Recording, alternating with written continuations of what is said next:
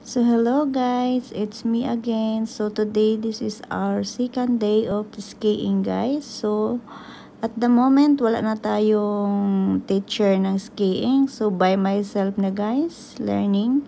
So a little bit improvement na than yesterday. So now I can start by my own na guys without teacher.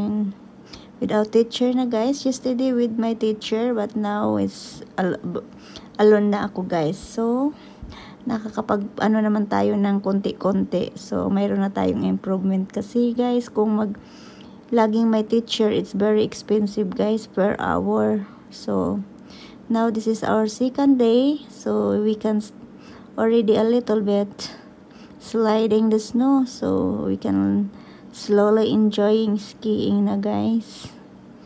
So this is it guys, ganito lang pag magano ka, papunta ka sa kanan, kaliwa, so kunting yuko-yuko lang, and then tayo uli, yuko uli, bigatan ng konti yung kung gusto mo pa kaliwa, pa kanan. So ayan, nakakapag-enjoy na ang Inday kasi nakakapag ano na, dedit na sa snow.